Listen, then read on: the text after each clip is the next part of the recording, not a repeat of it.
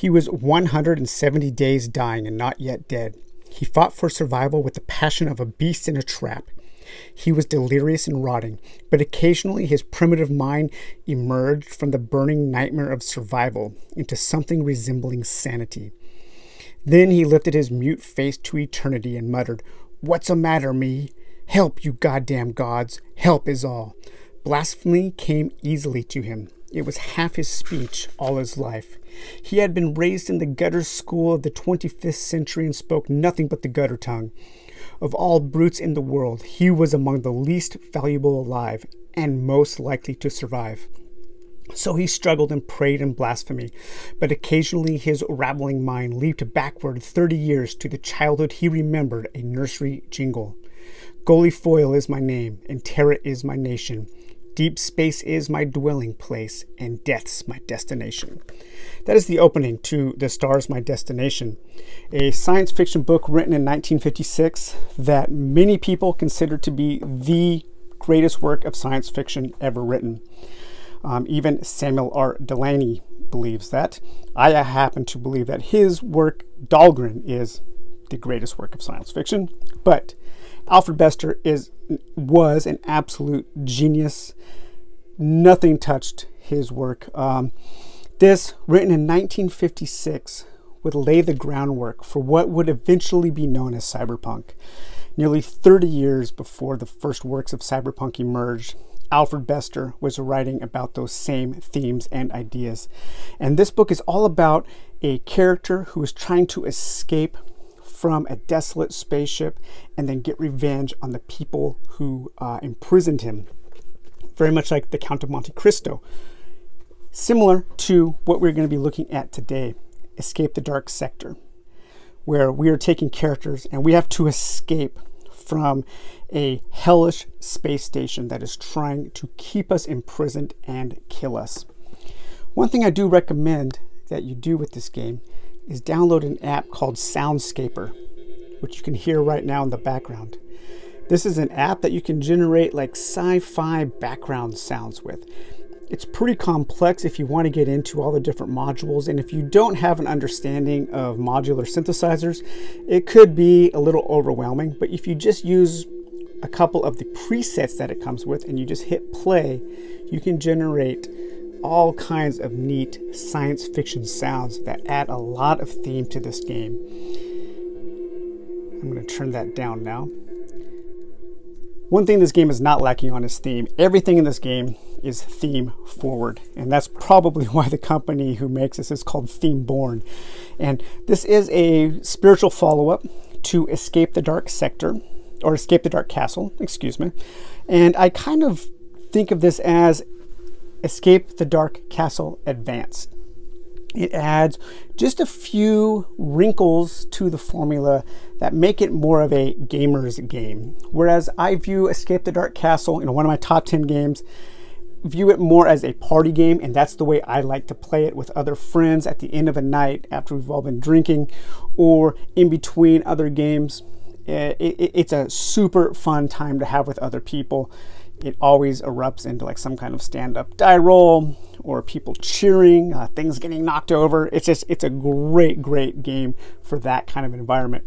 Escape the Dark Sector, on the other hand, I think because of the added mechanisms, it becomes a little more complex. Not a lot, but just by adding a little bit, it kind of elevates the game in terms of complexity. And now for me, Escape the Dark Sector is kind of like the perfect solo game.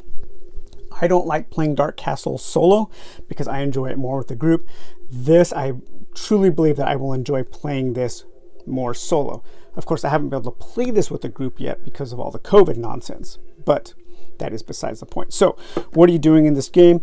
You are taking a number of characters. When you play solo, you're going to have 2. And each one of the characters is going to have a certain number of stats where you're going to have might, cunning, and wisdom. And those stats are going to be represented on each of the characters has their own D6 with those stats represented. Each character is going to take a cybernetic implant that's going to help them on their adventure.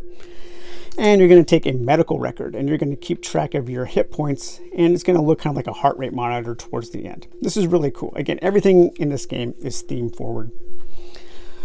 And what you're going to be doing is you're going to be working your way through a number of random encounters. Starting with your opening card, which there are 3. You're going to pick one at random. And then from a stack of chapter cards, which of course there are a lot in the game. This is the base game only. I don't believe there have been any expansions out yet. You're going to take 12 cards and a boss, of which there are 5, and you're going to pick that at random as well. What's interesting about Dark Sector is that the chapter cards have a little bit more of a progression from easy to middle to difficult. Easy, medium, difficult. And from level 1, which is the easiest, you're going to pick 4 at random, and you're going to give those a shuffle. And then under those, you're going to put 4 level 2 cards.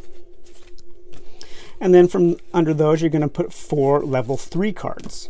And so that's going to become all of your chapter cards that you have to get through from level 1 to level 3.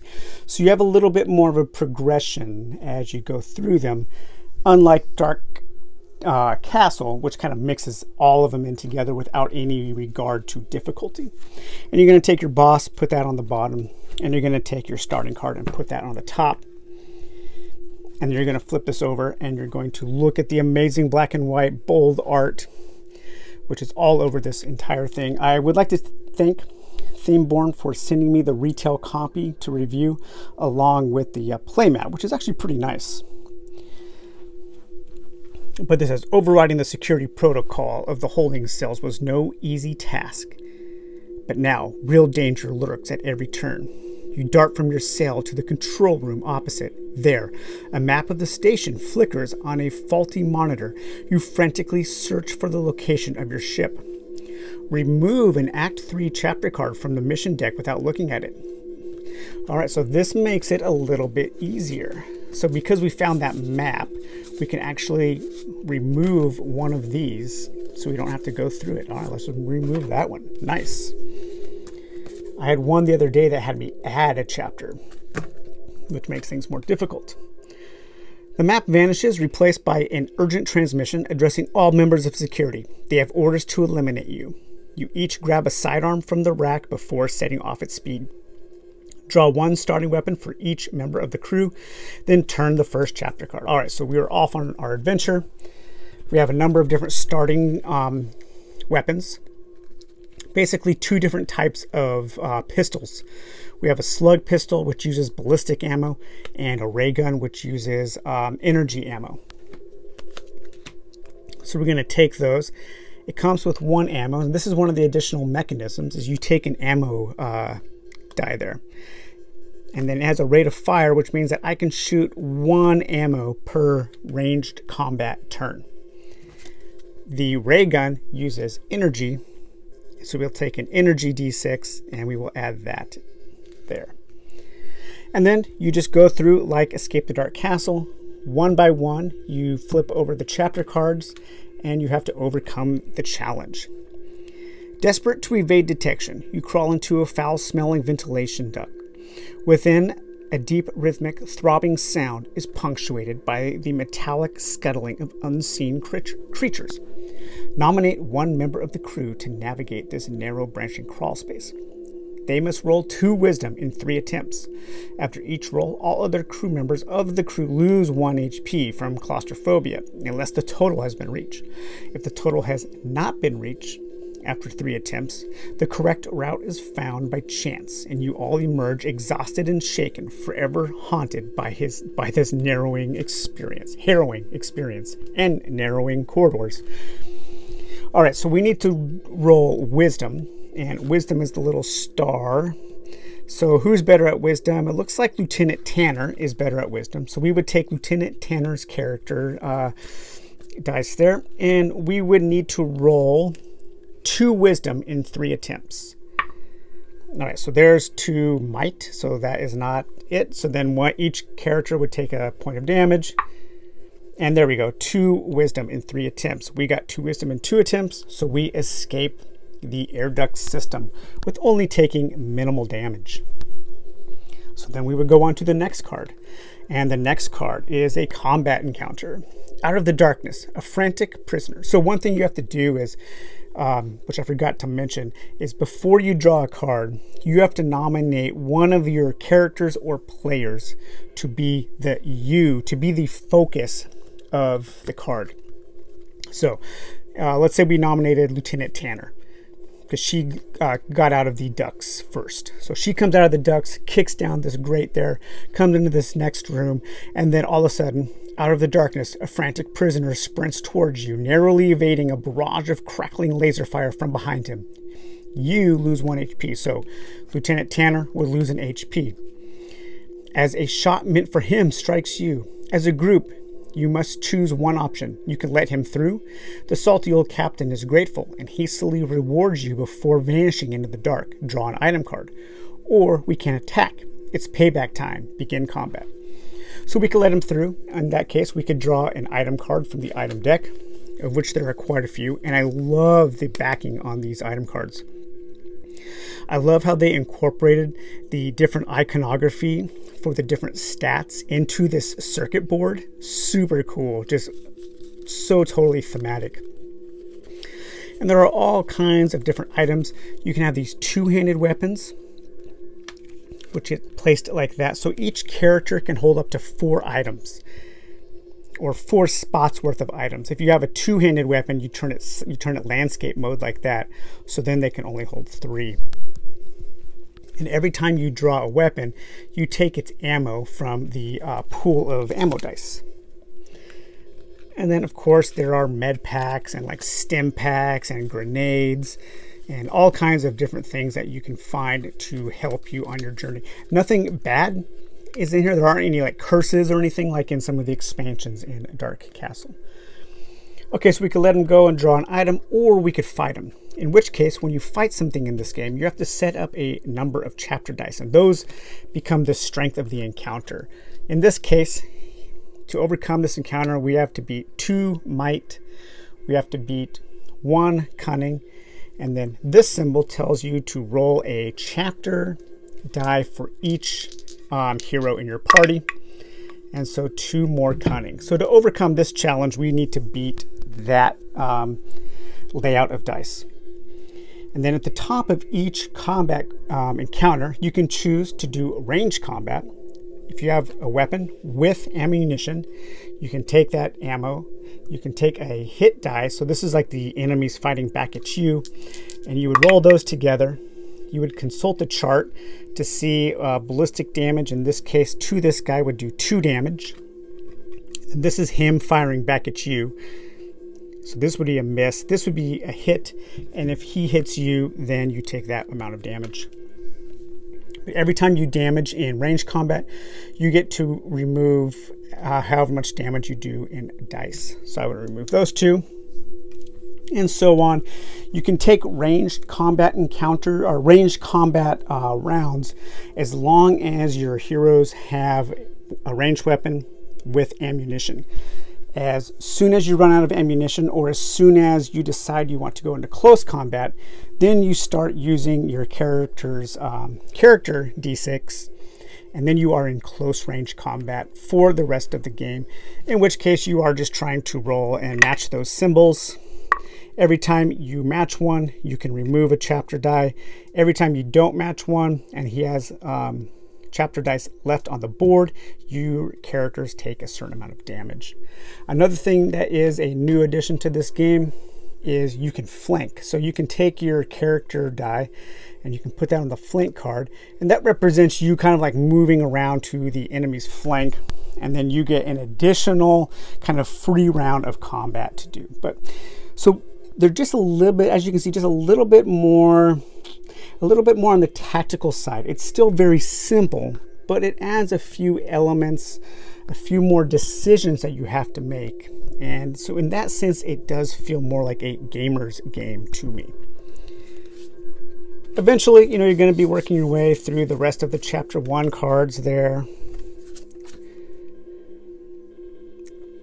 And then you're going to get down into the Act 2.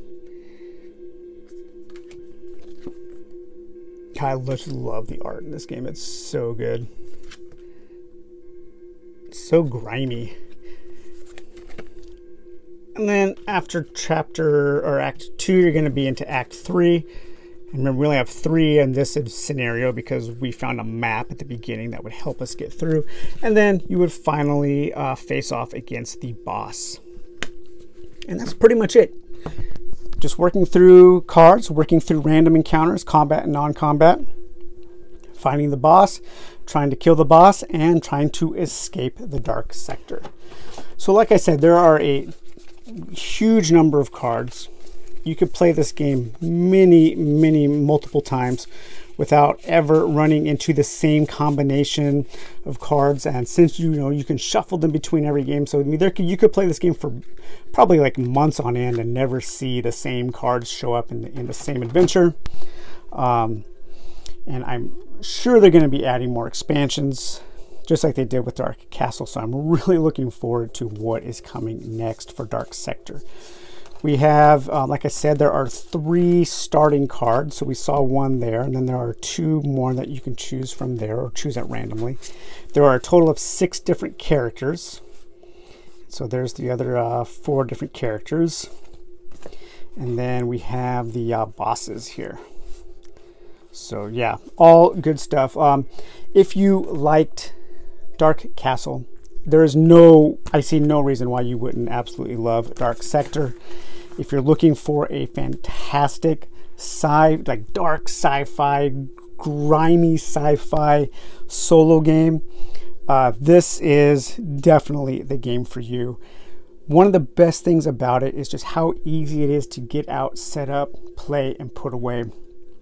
I can go from it being completely boxed up to set up and ready to play in about 4 minutes. And for a game with this much theme and this much excitement, being able to set it up in 4 minutes and probably takes like 5 minutes to put away. And then if you stack it right and put it away in an organized manner, then your next setup is going to be even easier.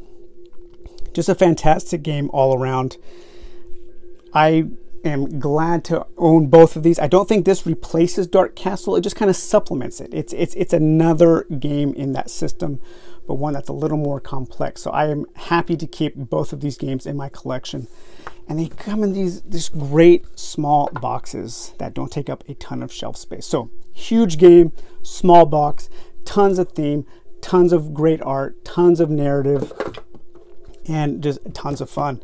And that is Escape the Dark Sector, a total hit. So all right guys, well, I hope you enjoyed that video, and remember to take a look at The Stars My Destination by Alfred Bester if you have not yet read it.